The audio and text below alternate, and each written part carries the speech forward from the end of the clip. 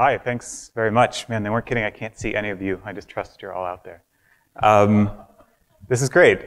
Look at this stage and this venue. Like, I saw the pictures from last year. I wasn't here, but it's like really something, right?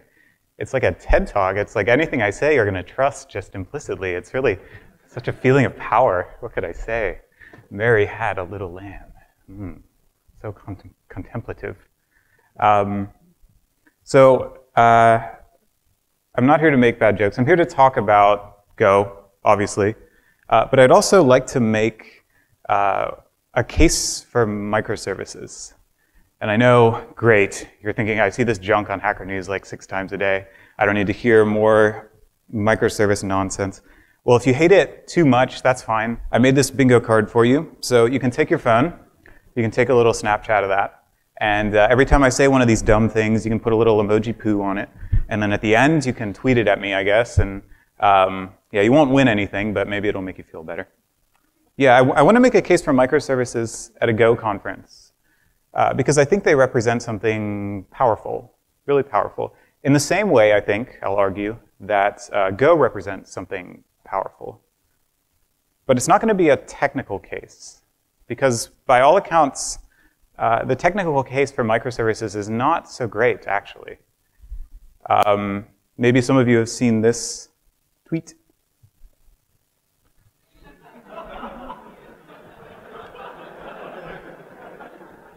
I can kind of see you now because this is white. Is anybody running microservices like in production?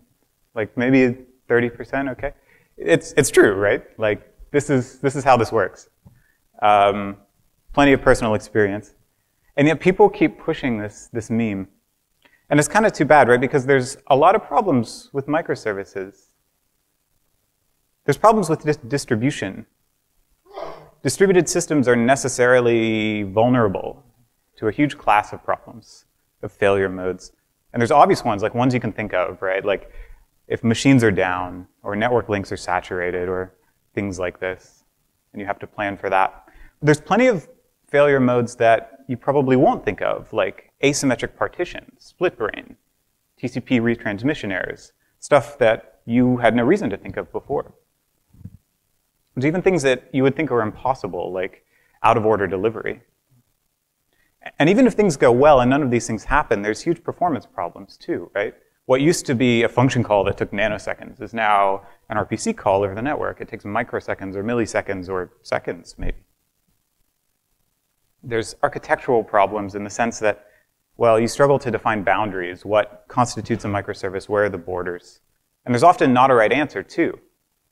You tend to end up with a lot of code duplication, which can be problematic. And that code isn't necessarily bound to a specific language because, of course, microservices are polyglot. That's great for some people, and it's a lot harder for your organization, right? Because it makes being proficient in your whole stack very difficult. Then, when you start testing, things get really hairy, right? To test your site, you need to kind of herd these 60 cats into a huge integration environment. You need some way of specifying which versions are supposed to work with each other. And once you've accomplished that impossible task, you need to write a system test that's actually reliable. And then you need to wire it into continuous integration. And you're doing continuous deployment too, right? Probably not. Operationally, things are perhaps worst of all, right? What used to be a single artifact in motion through all the testing and QA stages is now like a probability cloud of actors. What version is in production? All the versions. They're all there. Deployment tooling becomes critical, right? Automation. And you realize that your automation really isn't that great. Or worse, each microservice is deployed independently and using different tools or different methodologies, and perhaps even in an incompatible way to the same target. And you do want to pack multiple services per target, per host, for utilization purposes. But then you end up having noisy neighbors. So you implement quotas, but then the OM killer or whatever is wreaking havoc on your services because you didn't specify it properly. There's a lot of problems with microservices. And in the same way, I think I want to argue, there's a lot of apparent problems with Go. You don't have to spend much time on Hacker News to read about them in perpetuity. We've repeated the billion-dollar mistake. We have nil pointers. We have no macros, no compile time macros, kind of. We have no templated types. We have no inheritance. We have no operator overloading. We have no keyword args. We have limited restricted access to memory layout. Our error handling is incredibly verbose. For many domains that people care about, garbage collection is a showstopper. These are, in some sense, costs, right, and downsides. But I think what we recognize as Go developers is that these costs and these downsides have a payoff. There are benefits that follow directly from these things. And in my view, chief among them is the tooling, the richness of Go's tooling ecosystem. Go fix, go fumpt, go vet, go lint. Third-party tools like the Go code autocompletion daemon, the Go oracle. All these things rely, to some degree, on the sparsity of the underlying language and some of these missing features. Not that it would be impossible to build these tools with a richer language underneath, but that it would be much harder. The presence of macros in Rust, for example, makes it very difficult to effectively and efficiently produce and manipulate Rust ASTs, which in turn makes a Rust autocompletion daemon a really tricky prospect. In losing inheritance in favor of composition, or structural subtyping, we actually eliminate entire classes of design errors. Similarly, we lose threads, but gain Go routines and eliminate entire classes of concurrency errors. GC eliminates classes of memory errors. The distillation of errors, of error types to pure values, to mere values, increases verbosity in a sense, but it seems to make us more thoughtful as we write code. And it seems to make our code more resilient. These benefits are perhaps dissatisfying to someone walking a feature checklist and comparing languages. But Go programmers understand that they are sort of real and powerful things. Go's ethos is a certain quixotic, sometimes polarizing structural simplicity, which in turn enables a whole host of higher order virtues, improving programming in the large. I'd like to argue that while microservices impose real, very often, underestimated costs on your architecture, I think those costs can actually be thought of as virtuous in the same way, as virtuous constraints. So when you design a distributed system, you open yourself up to all these errors. It's true. But it's a lot better to build defenses against those errors in from day one than to try to bolt a defense on day 100 or 300. And in our zeitgeist, you're going to have to think distributed at some point. When function calls are RPCs from day one, you think carefully about your APIs and about defining encapsulation in a smart way. Code duplication and multiple languages, they have downsides, but they enable experimentation, and they enable you to build things that are suitable to their purpose. Difficult end-to-end tests force an investment in unit and integration testing, which is, I think, correct. There was this thing on the Google testing blog where they had the pyramid of how you should structure your testing. They say 70% unit tests, 20% integration tests, 10% end-to-end tests. I think that's right. An increased emphasis on deployment automation is often very painful in the short term, but a game changer in the long term. And all the big organizations, Netflix, SoundCloud, they've reaped the benefits of this, and they're moving a lot faster. Forcing teams to think carefully about consumer-driven contracts, interactions between services, and responsibility boundaries brings all the benefits of sort of spec-driven development. And in fact, I think the single exemplary virtue of microservices is exactly this bounded context, right? It's a term that comes from domain-driven design. There, it's more of a business context, so that a single microservice should map to a single business domain, not a technical domain, which is kind of what happens naturally when you split a monolith apart. Martin Fowler, who's a ThoughtWorks guy, he describes nouns with subtly different definitions across contexts. He calls them polysemes, I think. And His idea is that each context should implement its own consistent view of a polyseme and define mappings for other contexts. So a customer in the context of a customer support domain might be totally different than a customer in the context of a sales domain. And each of those domains, each of those bounded contexts should have an internally consistent view that it cares about, that makes sense to it. And there should be mappings, clearly defined mappings from one domain to the other. Bounded contexts also hide implementation details like databases, promoting encapsulation. They nudge you towards an active object or a message passing architectural model, which, especially in the large, is rational, coherent, understandable. Services exist to be called, to do work independently without side effects, and to yield results, synchronously, importantly, which to me sounds a lot like good Go API design.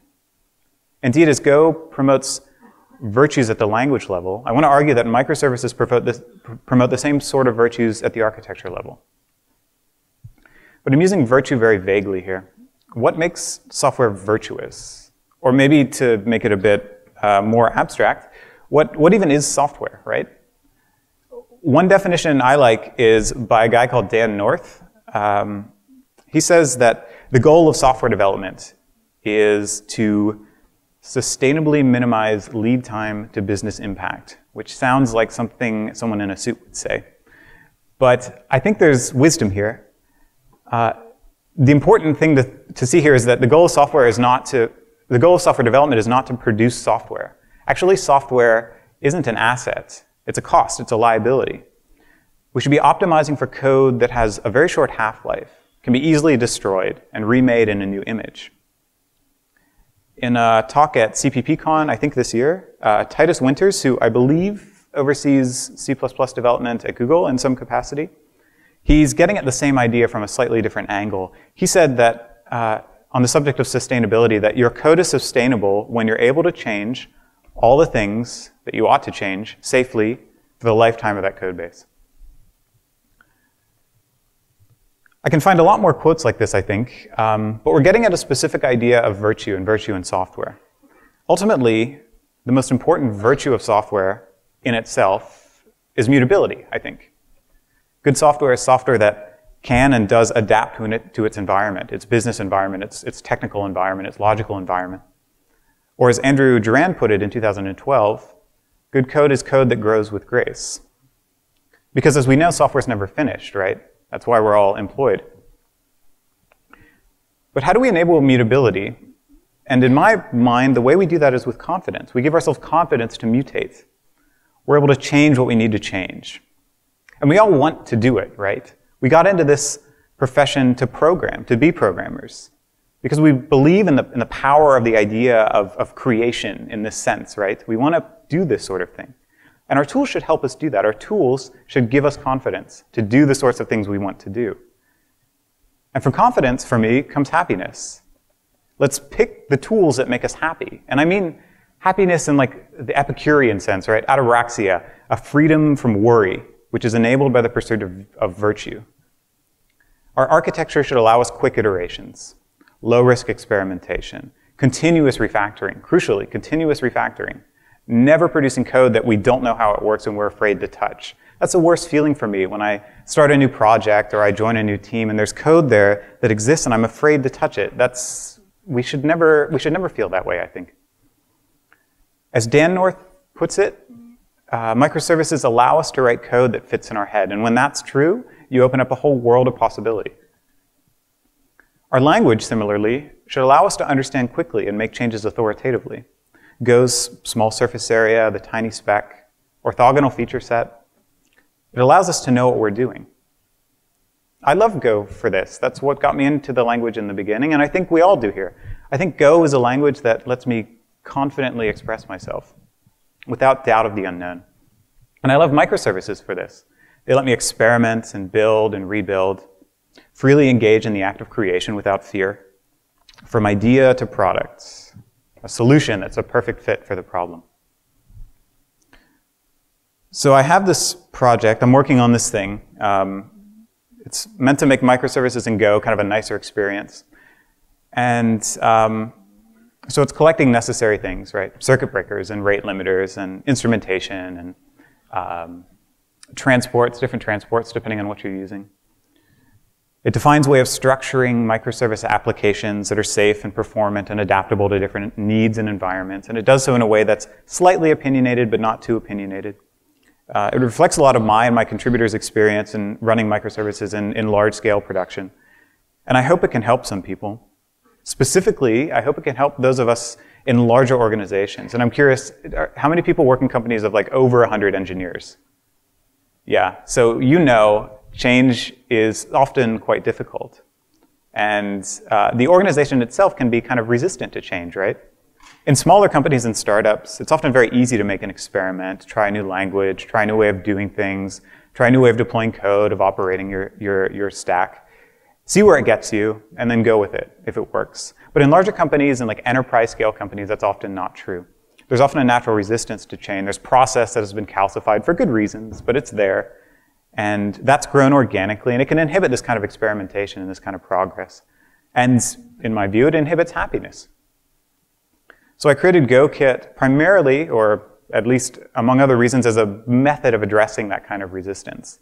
Something you can bring to your engineering director and say, look, this thing, it exists, people are using it, it's real, you can kind of trust it, let's give this a shot. I'm being very deliberate with it, I'm growing it very slowly with careful thought, or what I think is careful thought, and I'm very interested in helping those of you who might benefit from it. So if you think this might help, let me know. If this area is interesting to you, I'm always looking for contributors. I hope it will create some happiness in the world. So I want to say, first of all, thank you to the Go authors for giving me a tool that makes me happy at the language level. I want to say thank you to all of you for coming. I want to say thank you to all the other presenters, all the other speakers. I'm looking forward to the talks from the community to find out what makes them happy. And I hope that my talk of happiness has made you a little bit happier too. So thanks for listening.